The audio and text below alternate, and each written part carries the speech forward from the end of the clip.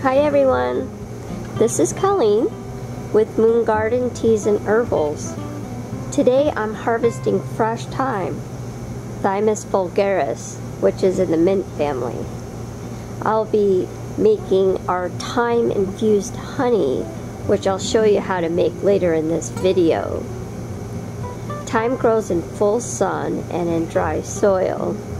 And here in these fields, there is a lot of thyme ready to be harvested.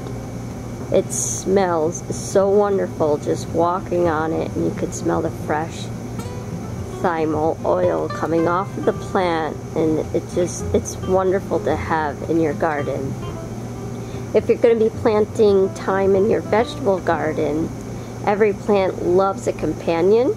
So thyme's companion would be cabbage in the vegetable garden, because thyme controls flea beetles or cabbage maggots, and it helps get rid of nasty pests that you don't want eating your veggies. So just a little gardening tip for you there. The reason I'm making thyme infused honey is for respiratory issues like bronchitis or whooping cough.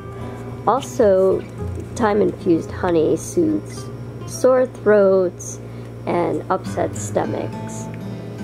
Now we're ready to make our thyme infused honey. You're going to need a mason jar, fresh or dried thyme. If you're using fresh thyme, just let it wilt for a day or so to get the extra moisture out, and local raw honey. Fill your jar with fresh or dry thyme halfway, and then top it off with the honey.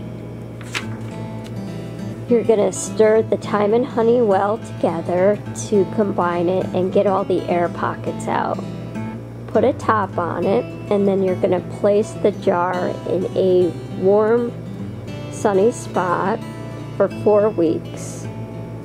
Make sure that you label it and put a date on it, and turn the jar over every so often, and put a plate under it just in case you had leakage, and so it keeps mixing it well during those 4 weeks.